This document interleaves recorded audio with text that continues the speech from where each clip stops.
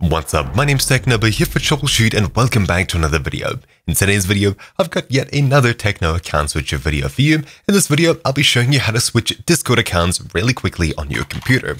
While there are really limited cases to why you'd want to switch Discord accounts really fast, one of them that happened previously was the huge Epic Games Discord giveaway, where you can get 3 months of free Discord Nitro. People were creating tons of accounts, and to switch between them quickly, you might want to use something like this. It is something you could do, though this is more centered towards those with multiple accounts, let's say a business account and a personal account that you'd like to swap out on the main Discord client. While there is a Discord PTB client that you can install as well to have 2 versions of Discord running at once, if you have a couple of accounts or you just like to keep them in one, how exactly do you do it? Well, with that long explanation out of the way, usually you'd have to log out of Discord and log back in. With the TcNo Account Switcher on multiple platforms including Steam, Epic Games Origin, and now Discord, you're able to swap accounts without the need for a password or even two-factor. So without further ado, I'll quickly show you the program, then I'll show you how to download and install it, and of course how to use it in depth. Note that it is a fully open source piece of software, so if you don't necessarily trust it,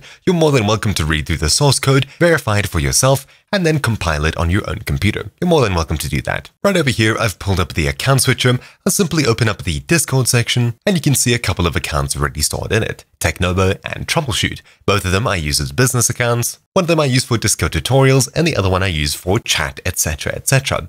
As you can see, it's even got my animated icon from Discord. Anyway, I'll go ahead and pull across Discord over here, and as you can see, I'm currently signed into my TcNo account. All that I have to do to switch to another account is open up the TcNo Account Switcher, double-click on a different account over here, it'll save any changes from the previous account, and then immediately boot up into the same version of Discord, now set to a different account. Now, unfortunately, it opened on my other screen, so I had to pull it across. Anyways, now that I'm here, let's switch back to my main account, which isn't Troubleshoot. So I'll double-click on TcNo, Discord closes, immediately opens right after, and then boots up once again, this time logged into a different account. It really is that simple. In this video, I'll show you how to install it, set it up, and more importantly, use it, as this is different to the other account switches on this platform. Steam and Battle.net, for example, automatically detect accounts on your computer. Other account switches need you to enter some details manually. However, the Discord account switcher is a bit more in-depth, and that's exactly why this video is here. If you're not specifically new to this platform, but you're new to the Discord account switcher part of it, this is something you should definitely watch. So to begin, let's go ahead and download the TcNo Account Switcher, which you'll find a link to in the description down below. As I mentioned previously, this is a completely open source piece of software. You're more than welcome to read through the source code, verify that it's safe for yourself, and build it from code if you don't necessarily trust my builds. On this page over here, you'll see a whole bunch of information, a quick guide on the account switcher, as well as different screenshots and some other useful bits and bobs. What we're going to focus on to install the actual program is the download button over here. Simply click it and it'll open up a new page. You'll see the latest version. You'll be able to scroll down and select one of the versions down here. The 7Z and .zip are exactly the same. They're just portable versions of this program. And right below it, we have the installer, which most people will be using. If you'd like to plop it onto a USB, you're more than welcome to download either one of these, though for the 7Z, you'll need 7-zip. It's exactly the same as the zip, just half the size. I'll go ahead and download the installer and run through that in this video. This is definitely what I recommend you do. Clicking the installer, we have this window over here. I'll click Next, Agree, Next, Install, and then wait for it to finish. Upon completion, you'll see a window like this pop up. Basically, it's going to install the missing runtimes if any are found on your computer. For me, I already have all 3 of these installed, so it won't automatically do anything. Upon hitting any key to continue, it'll open up the Discord account switcher, and we just need to close out of the installer here. Cool. Now the software is completely installed, let's start using it. So to add Discord accounts to this, unlike the Steam platform up here that just detects accounts on your computer, you will need to add them manually. The first time that you click this window, you'll see this pop up over here, asking you to enter a password. Note that this isn't your Discord account password. Instead, this is a password for the TcNo Account Switcher. Do keep this safe. Why am I asking you for a password here? Well, it's the only platform that does it so far in the TcNo Account Switcher. If you didn't know how this program works, basically it goes into the Discord files and copies out certain files and folders that it'll then swap out for other files and folders from other accounts that it stores in its own folders. In between swapping them out, it'll simply close and reopen Discord. That way, it'll simply close on one account and reopen on another, thinking that all you really did was a PC restart. That's all this program does for all of the different platforms, though in slightly different ways. What we need to do here is enter a password because one of those files that this program copies out, or rather a few of them, contain your Discord token in plain text. If you download malicious pieces of software, they'll go into the Discord install directory and look for these certain files that contain your plain text token. Upon grabbing it, they'll simply have access to your account, which is absolutely terrible and a huge concern. I'm not too sure why it's kept as plain text inside of your own Discord folders. Automatically, that's what they've made the system to be. I guess that if someone had access to your files, they could probably do a lot more than just open up the actual Discord client itself and start sending messages. Anyway, outside of the scope of this video, my program copies those files into a cache folder and swaps them out for different folders and files from different accounts. Something I'd like to do is secure those files, so what it does is it encrypts those sensitive files that contain your Discord token, meaning that if someone were to grab that folder with all of your cached Discord accounts inside of it, it would be completely useless unless they had your password. So I'd recommend you set one here, and in fact you have to in order to use the Discord Account Switcher. I'll set it to just 4 simple letters. It doesn't have to be too difficult. There is a question mark over here that you can click that'll open up the project's GitHub page with tons of information on every different account switcher built into it, as well as the Discord platform that's way more detailed than the other platforms because there's a ton that goes on here. Now that I've set a password, I'll click OK and we're ready to go. You won't need to enter it again until you restart the account switcher completely. Upon doing so, you'll be prompted to enter your password as such. I'll enter it once, and once again, it'll remember it until the program is closed. Awesome. So, to begin, how do we add Discord accounts? Well, the first thing you need to keep in mind is that when you open up Discord for the first time on a computer, the first thing it does is open your browser to see if there's a logged in account, and if there is, it'll copy the details from there into Discord, logging you in. While that is useful, that is something that breaks the functionality of this program. If you click Add New, it'll simply close and restart Discord, asking you to enter a brand new username and password, as you'll see here, but of course it did open a browser on another screen, trying to grab information from a logged in account there. What you need to do is make sure that the primary web browser that you use, in my case Chrome, isn't signed into discord.com or discord.gg. I'm not too sure which website they use. Anyway, just make sure you're not logged into Google. That way, when you click Add New, you'll actually be able to enter details rather than it simply grabbing the account that's already logged in.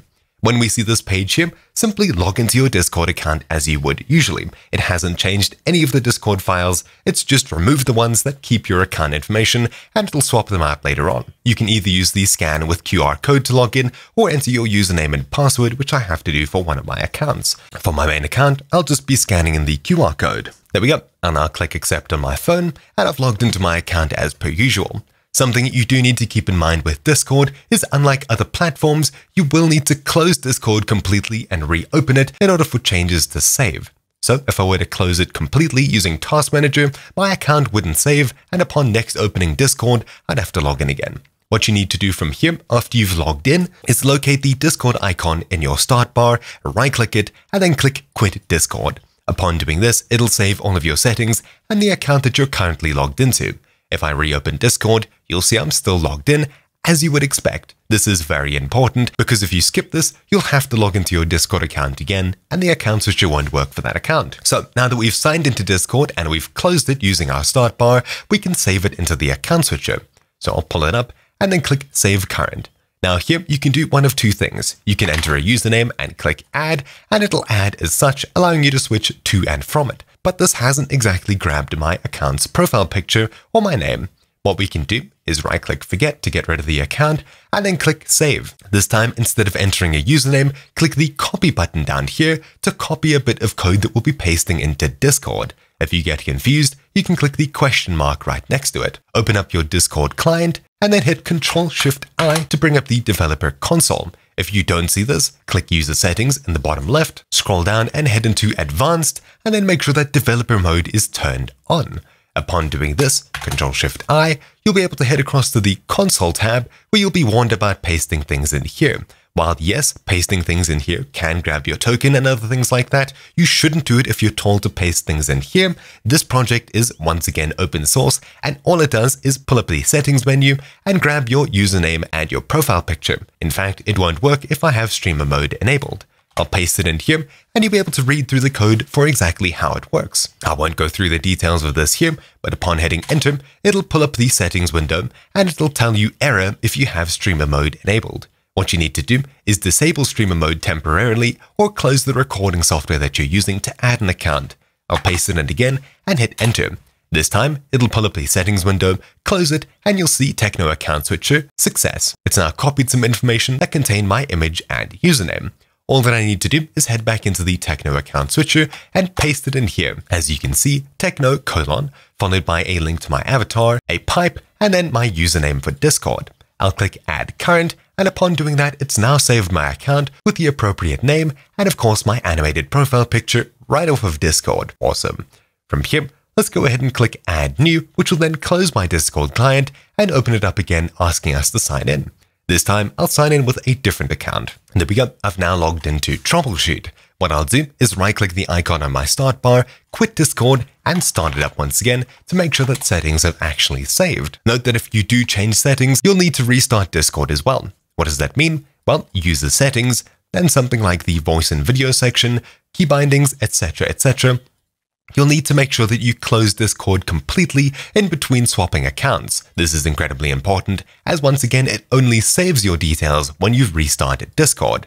So if I adjust things here and swap accounts, it won't save. I'll need to close out of the menu, close out of Discord completely using my start bar, and then open up Discord once again. It does sound like a lot of work, but I very rarely find myself changing user settings. You only need to do this once per account. Awesome. There we go. Now it's saved my account settings. Let's go ahead and reopen the TcNo Account Switcher. Once again, I'll click Save Current and I'll click Copy.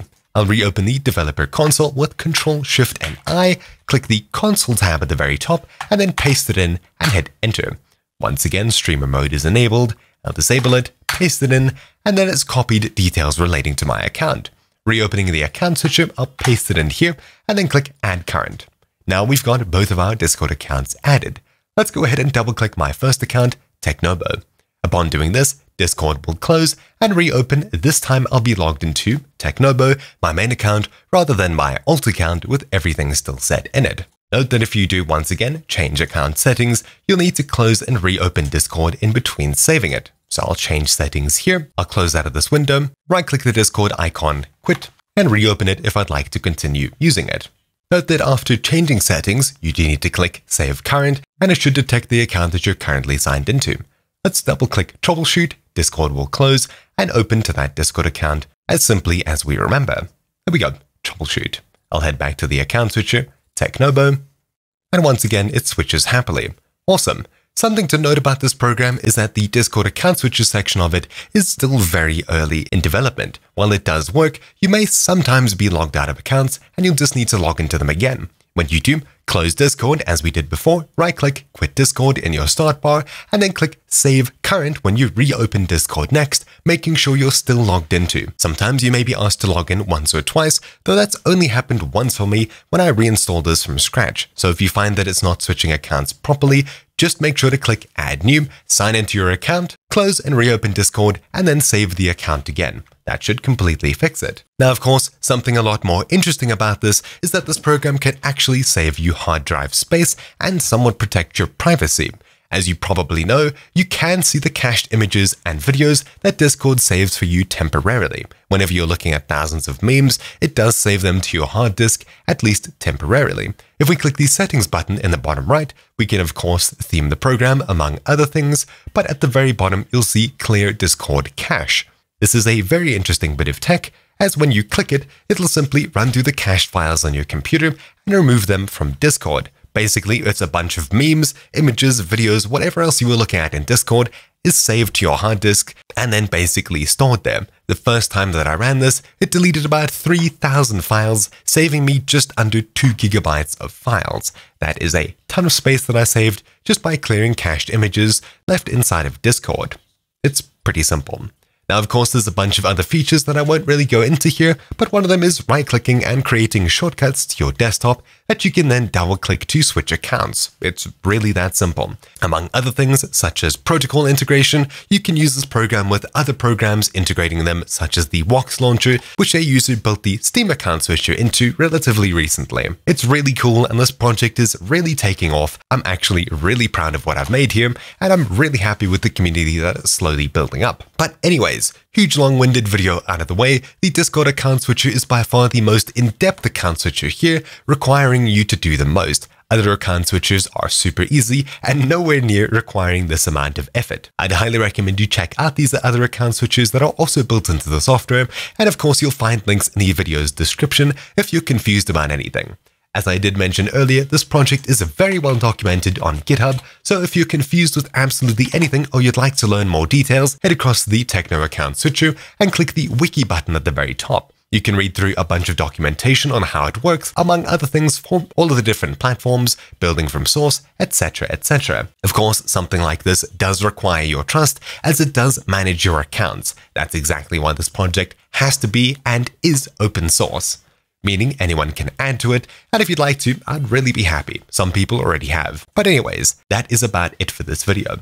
Thank you for watching. My name's been TcNo, here for Troubleshoot, and I'll see you all next time. Ciao!